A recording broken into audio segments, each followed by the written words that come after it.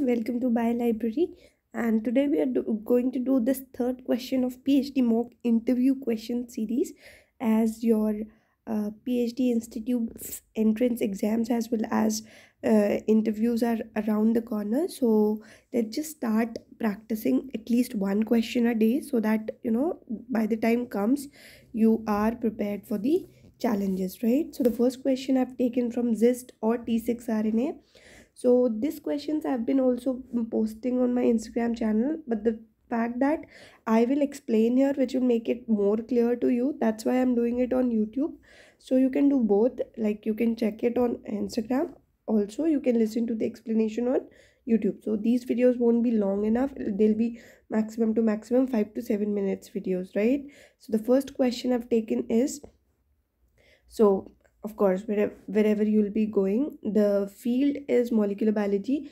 They will ask you which one is your favorite topic, or list down some 3 to 4 subtopics of life sciences which you are more interested. So if molecular biology is one of those, because I think it is the most voted favorite subtopic of life science, so the question may come as, so welcome to our institute, dear.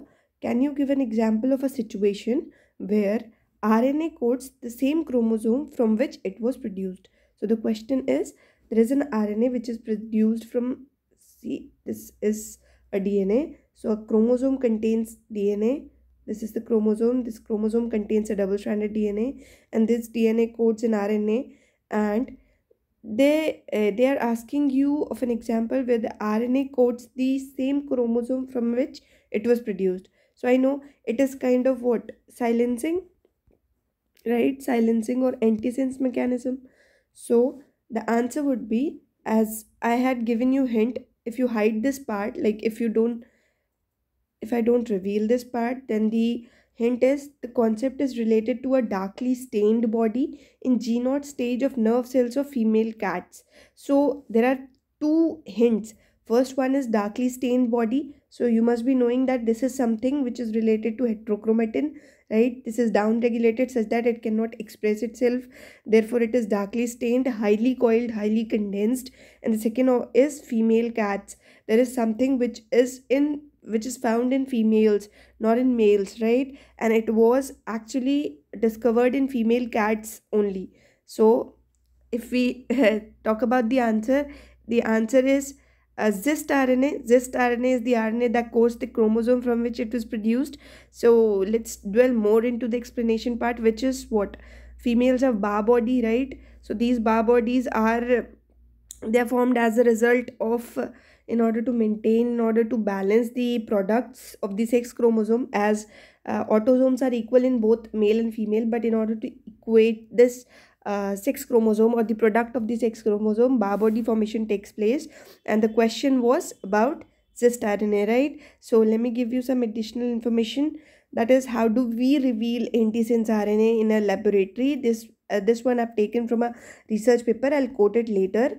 And so it is showing you that whenever you want to reveal RNA, right, antisense RNA, or wherever RNA is interacting with DNA, you can use fluorescence in situ hybridization, fish technique, or you can use another technique which is called as what, RISH, RNA in situ hybridization. So you don't have to worry about this picture. If at all you want to know, you can comment down, I can explain it for you, but this time you don't need to understand this picture. What I want to tell you is the techniques which you can use are two. One is fish and the second is rish. This rish requires highly sterile environment.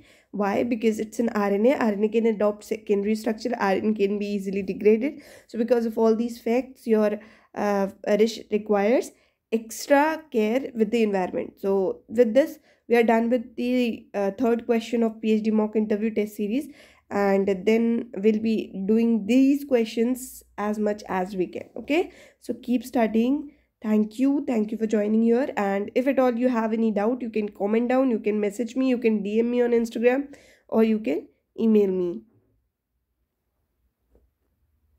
So thank you guys. We'll meet with the next question in the next day.